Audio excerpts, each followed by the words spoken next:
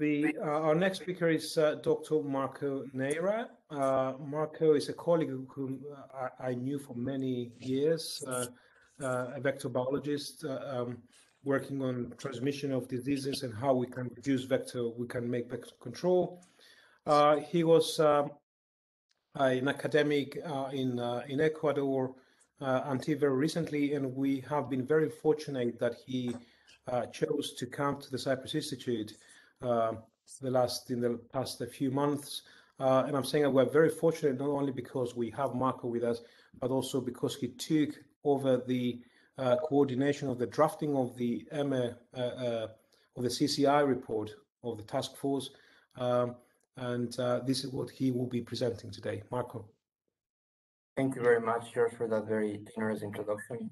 And let me just say that I feel the luck is mutual. I'm very lucky to be working with such a distinguished group.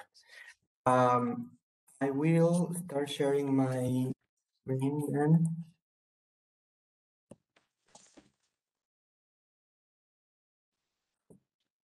Okay. Can you see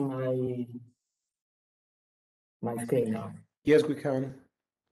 Okay. Okay. Well, welcome everybody, and thanks a lot for Marco, could you put it on full screen? Okay, thank you. So I'm going to be presenting to you the work that we've been doing in the health task force within the context of this Eastern Mediterranean and Middle East climate change initiative that Dr. Costas introduced. Just so briefly to introduce the task force is coordinated by George Christophides, which is the president of the institute, and the liaison coordinators are myself and Dr. Camila Arguler. We have 13 members coming from several countries in the region and from different international organizations. These are all distinguished academics working in the field of health, and we are constantly looking for new members from the region who are willing to be part of this initiative. The work that I'm going to present to you focuses on the effects of climate change in the EMME region, and we have chosen to cover the topics of exposure to extreme heat, water shortage, air pollution, vector-borne diseases, and population displacement. Now, a lot of what I've said, the basis having already covered by my colleagues who spoke before me, so I'm not going to go into a lot of details to save some time. But as you know, the rising average temperatures and heat waves are probably the most important and direct effect of climate change on human health. The conditions associated with exposure to heat are both in the clinical spectrum and also in the mental and behavioral spectrum. In the clinical spectrum, exposure to extreme heat has been associated with stress, stroke, kidney disease, myocardial infarction, imbalance in electrolytes, and respiratory disease. While it has also been recorded that periods of extreme heat are associated with increases in sleep disturbances, cognitive deficits, and increases in aggressive and criminal behavior, homicides, and suicides. The populations that is most vulnerable to exposure to extreme heat includes people that are about 65 years of age, so the elderly, people living in poverty, and people affected by other chronic health conditions or mental disorders, as well as people working outdoors. Interestingly, it has been established that, especially in the elderly group, women are more susceptible than men to the effects of climate change and extreme heat. Interestingly, as one of my colleagues mentioned, there has been actually a reduction in the number of deaths associated with heat waves associated with the warmer regions of the planet. So it seems that the warmer areas, the areas that are used to being exposed to extreme heat, are developing a level of resilience that allows them to adapt to these phenomena. And the same resilience is not necessarily observed in colder areas that are not exposed regularly to extreme heat waves. So in those areas is where you see a steep increase in the death rates when particularly hot periods of time come along. These resilience are associated with the implementation of measures such as heat health action plans, early warning systems, high prevalence of air conditionings in the buildings, and the design of buildings that maintain cool temperatures inside, as well as the adaptation of medical services that efficiently prevent the morbidity and mortality caused by extreme heat. In the EMME region, we find that, you know, the Eastern Mediterranean and Europe are amongst the world's most vulnerable regions to heat exposure. And this is caused by a combination of factors. Of course, the geographic location is important, but also the extremely high urbanization rates that some of the cities in the region have seen, as well as the aging populations. And with the aging comes a high prevalence of chronic diseases that makes people more vulnerable to the effects of extreme weather. This was clearly exemplified by the summer of 2003, where over 70,000 fatalities were seen in Europe, as we saw before. And in more recent years, countries like Greece, Turkey, and Cyprus, and Kuwait have recorded excess death mortalities associated with particularly hot periods of time. It is expected that parts of this EMME region will reach exceedingly high temperatures, reaching about 50 degrees Celsius. And in some exceptional cases, this could reach 60 degrees Celsius, especially in the urban areas where the heat is amplified by the urban heat island effect that we heard from Andy's presentation. And a particularly troubling report states that under the business as usual scenario for greenhouse gas emissions, several cities in the EMME region, especially in the Gulf, are going to reach temperatures that are so high that they might be above the actual physiological limits for human survival. In this graphic that you see here, if you look at the areas that I have highlighted in yellow, this red straight line represents the wet bulb temperature of 35 degrees, which is the actual physiological limit for human survival. And you know, in blue we see the historical variation in temperatures, and then in the right-hand panel we see in red the predicted variations under business as usual scenarios, and in green the predicted variation under more optimistic scenarios of greenhouse emissions. And you can see that in at least in 5 cities, Dhahran, Bandar Abbas, Dubai, Doha, and Abu Dhabi, we are going to find periods of time where the temperature might exceed that threshold of 35 degrees. And that means that there is going to be, basically, it's going to become impossible to survive outside in these areas, even for short periods of time, because temperatures are just lethal for human beings. So, of course, it is clear that exposure to extreme heat is probably one of the most relevant factors of climate change in human health. The other aspect that we are focusing on is the effects of water shortage.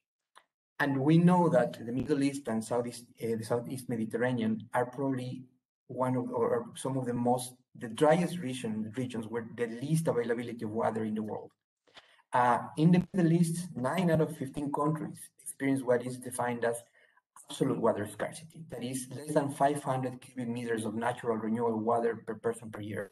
That is less than 1/3 of the bare minimum established as necessary for human survival. 60% of the population lives under either high or very high water stress conditions.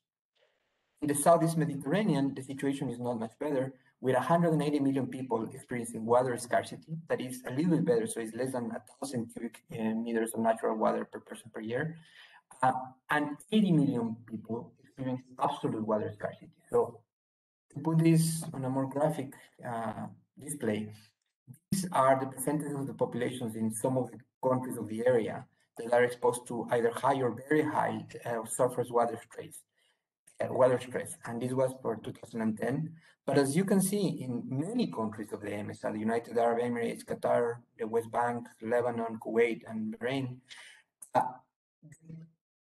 the population is either under high or very high surface water stress. And all of the countries, probably with the exception of Egypt, are well above the world average for this factor. So it is clear that the lack of water and renewable water resources is one of the main problems that the EMME region is facing in the future. Now, as we know, with the exception of air, water is probably the most necessary element for survival, and people will find and they are forced to drink water any way they can. So when no safe water is available, people will find and store water for using from any sources that are available. This causes that people will often consume water of subpar quality that might be infected with bacteria or viruses. And these are one of the most important direct effects of water shortage. when people consume water that is contaminated, diarrheal disease is the most common effect. And diarrheal disease is the most important cause of disease burden for children below the age of 9.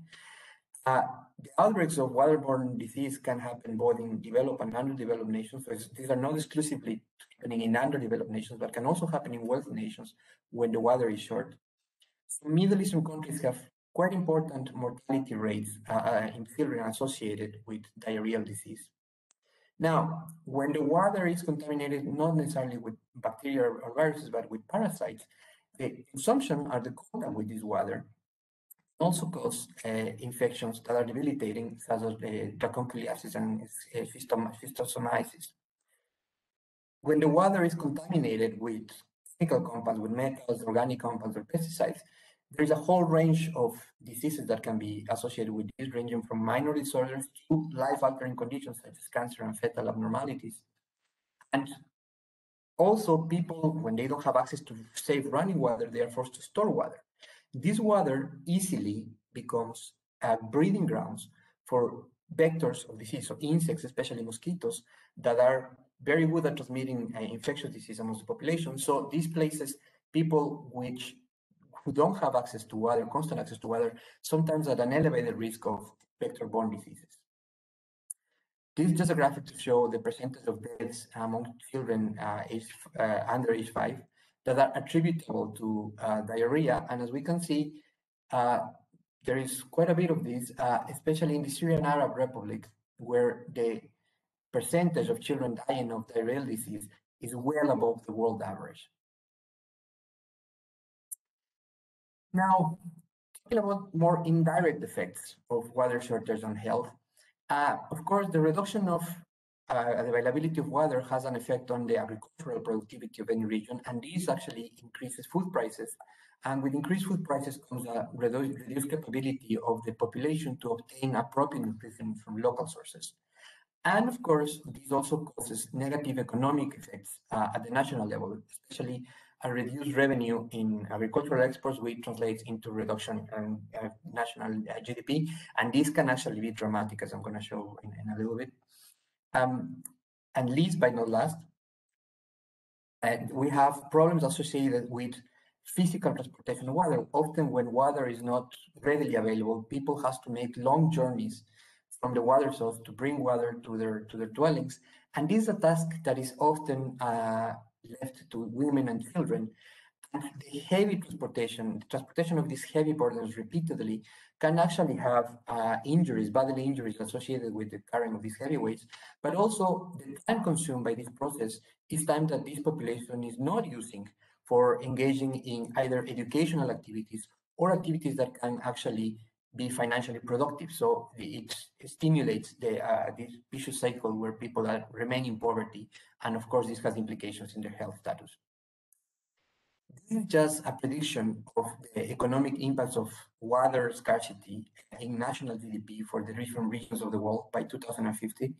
As you can see in this first bar here that represents the average GDP for the Middle East, we are expecting, in the worst case, a massive reduction of 14% in the GDP of the region, and even in a relatively benign scenario, there will still be a reduction of 6% in the GDP of the region. So water scarcity will have an important effect on the economy of the region, and therefore this economic effect will cause, for sure, effects on the health of the population. Now, the other aspect that we have been covering is the effect of vector-borne diseases, what the climate change has, the effect that climate change has in vector-borne diseases. The epidemiology of vector-borne diseases is heavily influenced by climatic change, mainly because the insects that transmit these diseases are what is known as thermoconformers. So these insects do not self-regulate their body temperature, but their body temperature varies according to the environmental temperature. And of course, from a biological perspective, when body temperature changes, a lot of physiological processes are affected. So environmental temperature is a major determinant in the biology of vectors and vector-borne diseases. It's not just temperature that is defining the transmission of these diseases, also precipitation, humidity, wind, and also More socioeconomic factors, such as population density, access to running water, as we saw, housing quality, and the behaviors and adaptations of the local community. So a combination of ecological and socioeconomic factors means that in the EMME region has the appropriate conditions for a whole lot of vector-borne diseases to be transmitted. I am not going to cover all of them because there might be too many, but I want to mention three categories that are particularly interesting. Arboviral diseases, so these are these viral diseases transmitted by vectors, malaria, and leishmaniasis. Among the arboviral diseases, we have names that are probably familiar to you, like West Nile fever, dengue, chikungunya, Zika. I want to make an important point here, and is that with increased temperatures, the way the biology of viruses works, increased temperatures usually mean an increased reproduction rate for the viruses. And every time the viruses are reproducing, they're replicating the genetic material, and this opens the door for mutations to appear. So with increased temperatures, it becomes more likely that you'll have a fast rate of new strains, new mutations appearing in the viruses that are existing. And this is interesting now, I think, because we are all experiencing, very closely what happens with a new virus appears on the scene, or when new variants of a virus appear. And I think we can expect to see this happening with vector-borne diseases in the near future. Malaria is a disease that historically was endemic to Europe and several of the Eastern Mediterranean and Middle Eastern countries. It was eradicated from Europe in the 1960s, but it has re-emerged in recent years in several areas, including Greece, Cyprus, and also there's been activity in Saudi Arabia, although most EMME countries show a trend towards elimination of malaria. However, the potential for re-emergency of this disease exists, and is something that we need to be keen on paying attention to. Leishmaniasis is also a disease that is very relevant to the region. More than 60% of all the global cases of cutaneous leishmaniasis come from this region. And there has been shown a correlation between the incidence of leishmaniasis and increased temperatures and precipitations. Now, most of the models predict that the geographic distribution of the vectors that transmit leishmaniasis is going to change due to the changes in climate. And most likely, these vectors are going to spread to areas adjacent to the Mediterranean, and are also likely to disappear from areas in North Africa and the Middle East where temperatures would probably go above what the insects can tolerate. So the relation between vector-borne disease and climate is not always linear and is rather complex. This is a graphic that is taken from the Lancet's Countdown on Climate and Health, and it just shows globally the vectorial capacity for transmission of dengue for two of the main insect vectors, for Aedes aegypti in the red line and for Aedes albopictus in the blue line. And you can see that over the course of the last decades, the global capacity of these species for transmitting dengue in particular has been increasing consistently. And this is not, the EMME is not the exception to this rule, and so it's a concern that we have to all be very keen on observing. Now, there's also effects caused by dust storms and air pollution. As we already saw in one of the presentations, dust storms are associated with a whole lot of respiratory diseases, allergies.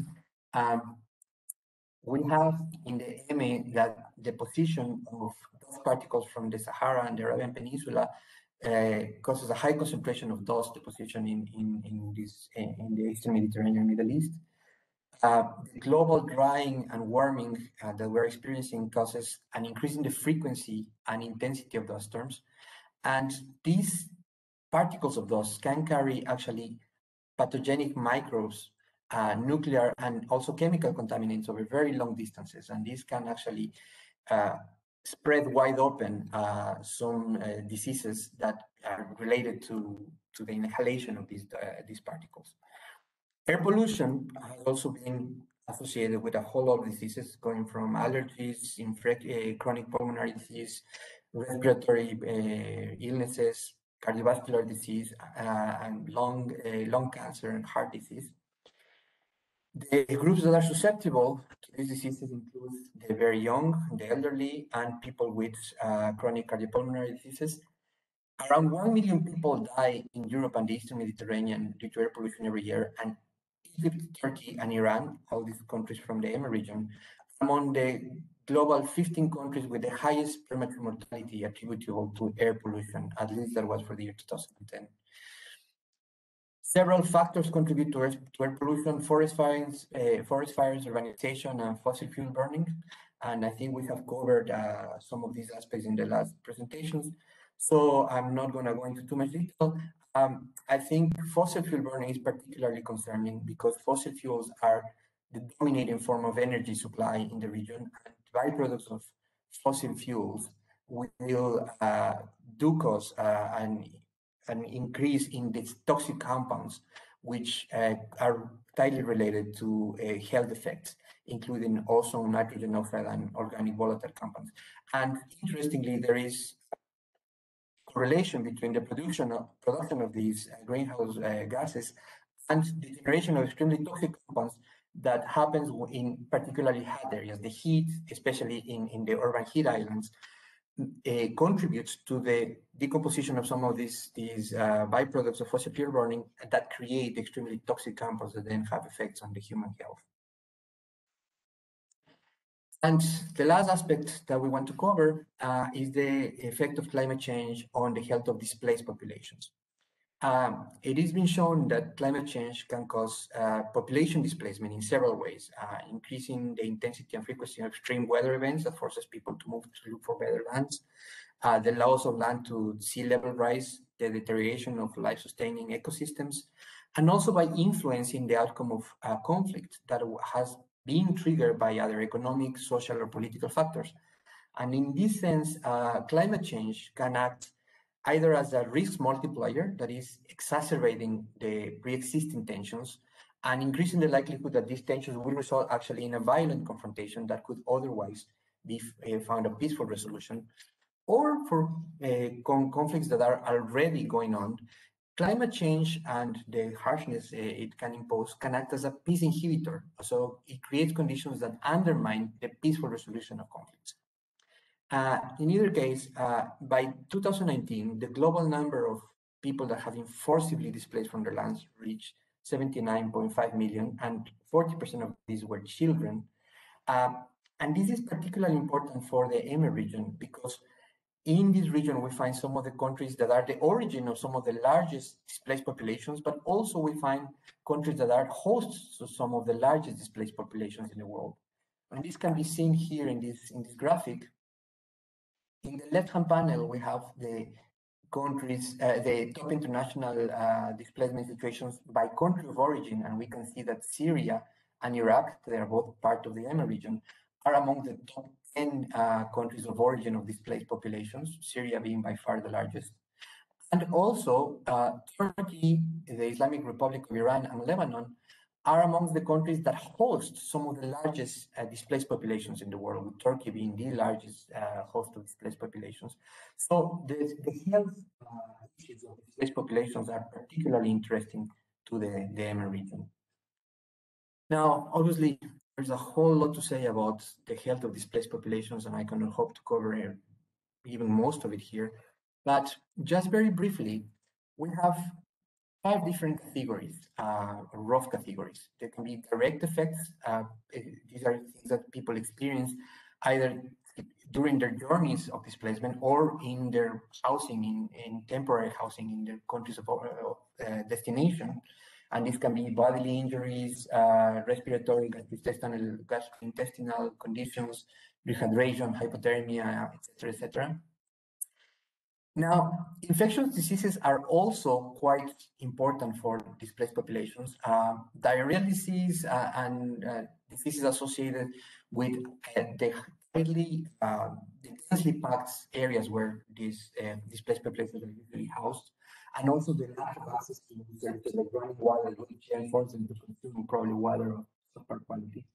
The transmission of diseases such as measles, meningitis, and sadly, tuberculosis and second vector-borne diseases. In addition to this, displaced populations are often facing, because they move to different geographic regions, they find new pathogens, new infections, which they have never faced before, and therefore they lack immunity against these infections. So this can actually make them more susceptible to get these kind of infectious diseases. The poor housing conditions, as I mentioned, increase the transmission risk. And also, it has been documented that there is very low vaccination rates, sometimes amongst the displaced population, especially children, which place these children at an incremental risk for infectious disease. Non-communicable diseases are also a problem because diabetes, cardiovascular diseases, cancer, and some chronic respiratory diseases are very prevalent in the overall population, especially in this region. And when these people mobilize, of course, they take the disease with them, but also during the mobilization, it might be very difficult for them to obtain access to the treatments and the medicines and the doctors that are needed to control and keep these diseases in check. And therefore, it's a problem for the displaced population. When large numbers of people with these kind of diseases accumulate, they can become a burden for the hosting countries. And hosting countries need to do something to address the situation.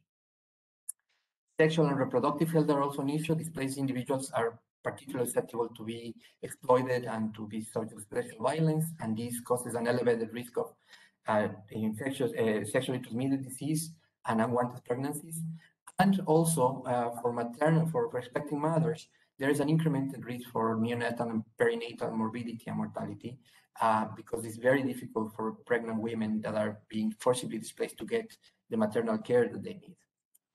And at last, but probably most importantly, mental health is a major issue for displaced populations. It's probably the most neglected issue in this group. Anyone, absolutely anyone who has been forcibly displaced from their lives experiences some level of trauma, and some people experience a very high level of trauma. It's been estimated that up to 50% of displaced people actually have mental health problems associated with the displacement. Children, of course, are highly susceptible, especially if they have witnessed particular events of violence. And in the EMME region, there is a very particular situation of a scarcity of psychological support services, which makes it very difficult to address these important needs.